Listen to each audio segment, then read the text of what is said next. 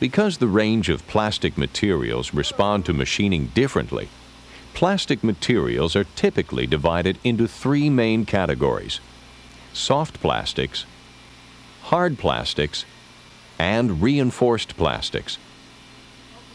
The machining of soft plastics, such as polyethylene or polypropylene, produces long, curly chips. Machining hard plastics, such as acrylonitrile butadiene styrene, or ABS, or polycarbonate, results in the production of short shards of material having a crystalline appearance.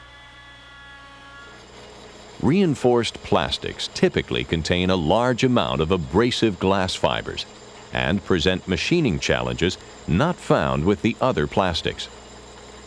Because each type of plastic material exhibits different characteristics, various cutting tool geometries are required depending upon the given machining application.